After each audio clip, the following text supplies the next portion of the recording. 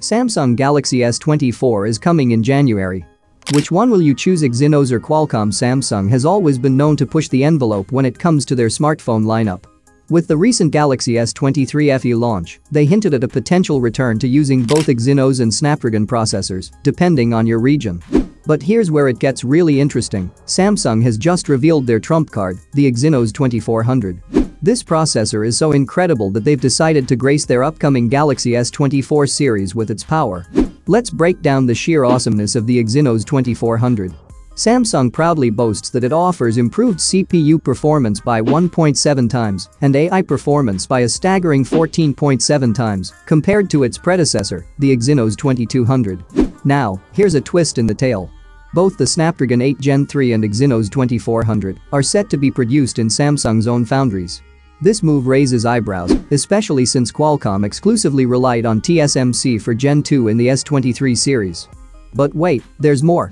Rumors are swirling about Qualcomm's Gen 3 processor, suggesting it might use a mix of nodes, including the advanced 3nm and a next-gen 4nm process. It's a strategic move, considering Apple's recent struggles with 3nm compatibility on the iPhone Pro line.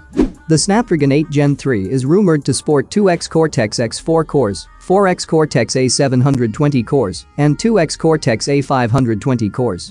Exynos 2400 is sure to match those numbers, ensuring a thrilling showdown.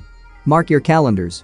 Qualcomm is set to unveil the Snapdragon 8 Gen 3 on October 24th, and that's when we'll get all the juicy details about the Galaxy S24 series processors. Exciting times ahead. As the rumors suggested, Samsung plans to equip the entire Galaxy S24 lineup in the United States with the Snapdragon 8 Gen 3 chipset, complete with the blazing fast Qualcomm X75 5G modem.